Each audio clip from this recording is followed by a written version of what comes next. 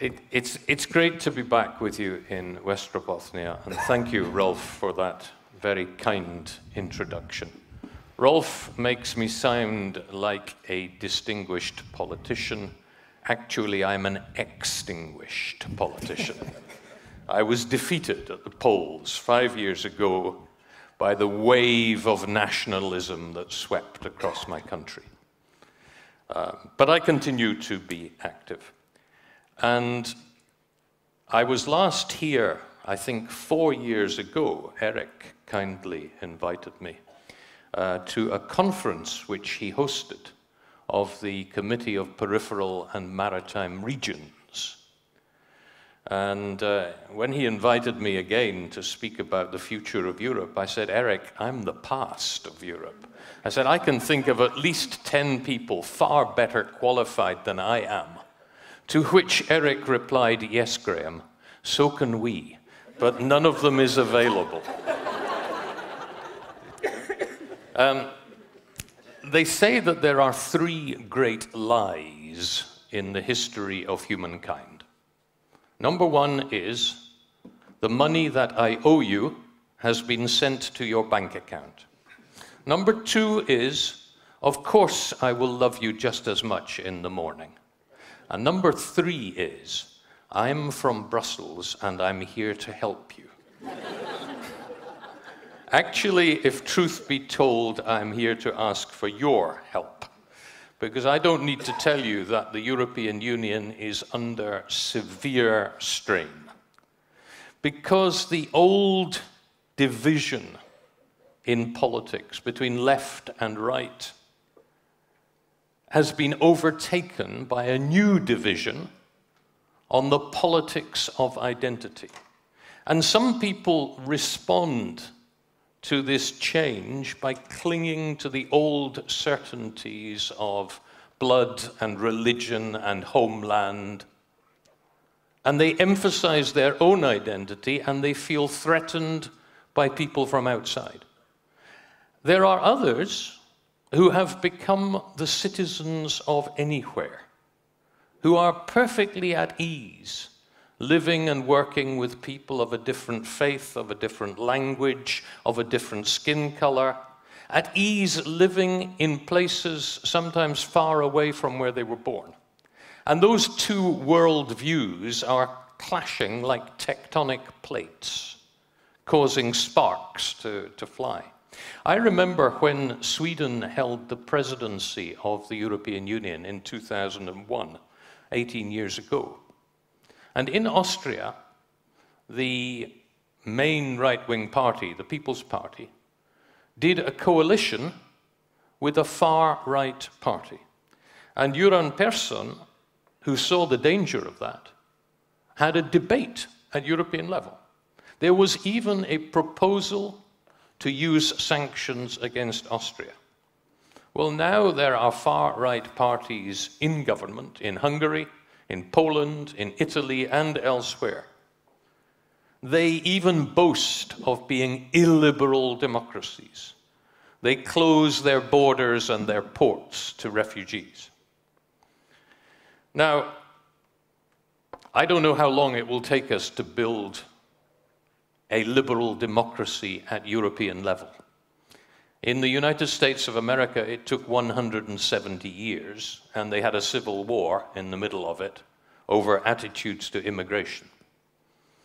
There is an American historian called Mark Mazauer who has written a book called The Dark Continent, predicting that Europe will once again go to war because of nationalism. Now, I think he's wrong, because I think actually we buried that kind of thing in the Treaty of Frederikshamn 210 years ago, and in many other treaties. But even at my most optimistic, I am aware of the dangers, because I see it in my own country, Scotland, where a nationalist government tried to break up the member state that gives me my passport, the United Kingdom. I see it now with an English nationalism that is trying to rip Britain away from Europe, ignoring the majorities in Scotland and Northern Ireland and Gibraltar who voted to stay in the European Union. Yeah, human progress depends on peace. In the European Union, we have put the mortar of Europe around the bricks of NATO to create a period of peace and prosperity that has given me and my brothers and sisters far greater life chances than our parents on a small island off the west coast of Scotland could ever have dreamt of. But, you know, it's taking the great tribes of Europe a long time to learn the lessons of the past. I am optimistic because I see the young people in my country, because I see people clamoring for the United Kingdom to stay in the European Union. There were 1 million people on the streets of London last weekend arguing in favor of another referendum. There are 6 million people who have signed an online petition in just 6 days calling on Britain to pull back, to revoke its application to leave the European Union. I see it in young people in Sweden. There's a young lady called Greta Thunberg who has become the new ABBA, the new Swedish export. You know, it's great. And I have never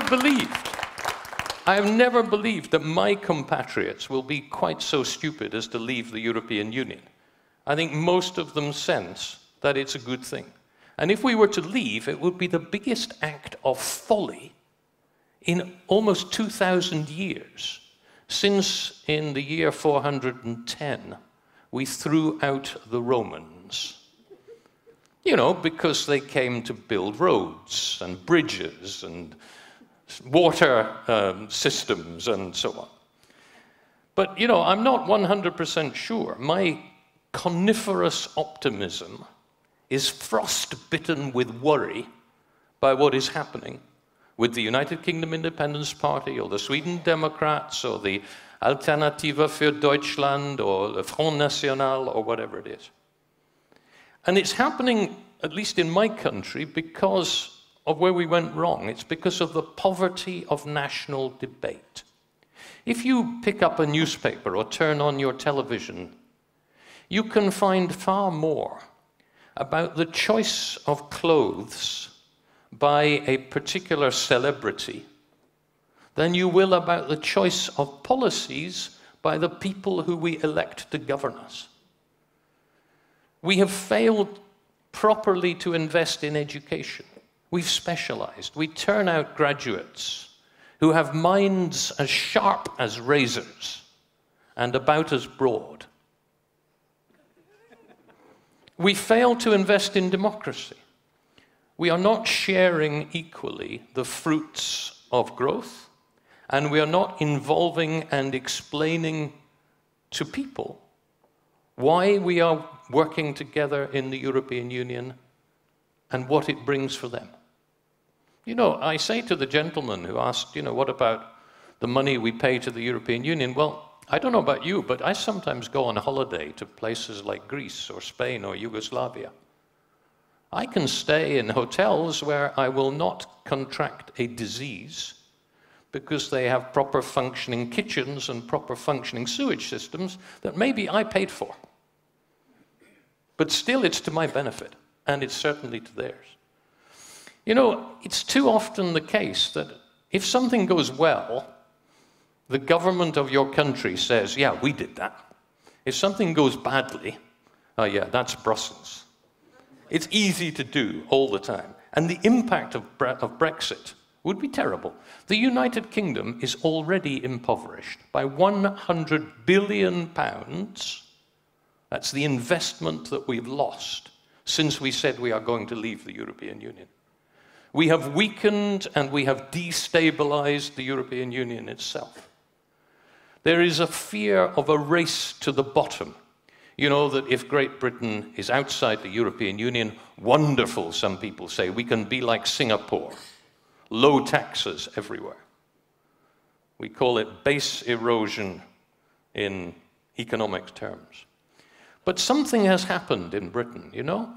And it's rather like one of the things which the scientist Einstein taught us. In one of his theories, he says, as the circle of light grows, so too does the circumference of darkness. And I think that the more that people have understood about what Brexit means, the more they realize what might be the implications of Brexit. And that is why people are changing their minds. They recognize that we are living in a world which is quite dangerous and quite difficult. A world in which President Trump and President Putin have started to undermine the rules-based order that we had. A world in which China is both a trade partner and a systemic rival. You know, we now trade 1 billion euros a day with China. At the same time, China is a totalitarian state and is becoming worse. Now, I was very pleased that President Xi Jinping, who did not get to meet the Pope in Rome, did get to meet the Holy Trinity in Paris, when he met Emmanuel Macron and Angela Merkel and Jean-Claude Juncker. It's important that we talk to the Chinese, but Juncker was right to say, you people are our rivals because we have a different view of society from you. We live in a world in which countries like mine, I regret to say, and Hungary and Poland and Italy are weakening the European Union. And that is why, if I have one plea to make to you, make sure you send our very best people to Brussels, because Europe needs them. I'm optimistic because I believe that the education and the achievements of the last 50 years have built a sense of European civil society. I'm optimistic because there are NGOs using social media to go out and spread the benefits of international cooperation, and people like Greta, who I mentioned earlier. I'm optimistic because you have scientific developments in places like this, with your node pole, where we are getting on top of the big challenges of feeding a growing world population, providing water supplies, fighting climate change. You know, the British anthropologist Charles Darwin observed that it's not the strongest of the species which survives. It's not even necessarily the most intelligent. It is those who are the most adaptable to change. And if we're going to make a success of the European Union, which we need to because we are only 500 million people altogether, we need to be adaptable to change. We need a new open approach. We need what they call the 3 T's: talent, technology, and tolerance, if we are going to be successful. We need to deal with a European Parliament after May, which will probably have 150 representatives of extremist parties. Still a minority, but it will make much more difficult the business of governing Europe. And it will underline how important it is that we bring people on board in each of our countries, that we actually go out and explain what we're doing and why. And we can do it. I'm quite convinced. As Angela Merkel famously said about something else, wir schaffen es. Wir schaffen es. Das können wir tun. But we have to be active in doing it. Can I just finish by illustrating this with a story of something that happened to me when I was a member of the European Parliament? I was sitting at home on a Sunday morning and the telephone rang. And I picked it up, and it was a lady who was one of my constituents, who was very upset, and who told me that she and her husband had been sitting in their conservatory, enjoying a cup of tea, looking out down their garden, and they had seen 3 young men in hoodies breaking into their shed. Being an elderly couple, they rang the police. And the policeman said to this lady, "Madam, I'm very sorry. I don't have anybody available at the moment. I will send you a policeman as soon as I can." Anyway, they did not know what to do. She discussed it with her husband, and her husband rang the police back. He said, "Don't worry sending anybody. I am going to take my shotgun and I will deal with it." Now, you can imagine, within 5 minutes, there were 3 police cars outside with their sirens blazing. There was a police marksman with a rifle on their wall, and there was a police helicopter circling overhead. And they were so quick that they caught these young kids breaking into the shed. But they were not very happy with my constituent. And they said, "Madam, your husband told us he had taken a gun." And she said, "Officer, you told us you had nobody available. If we need to have the resources available to make this work, we can."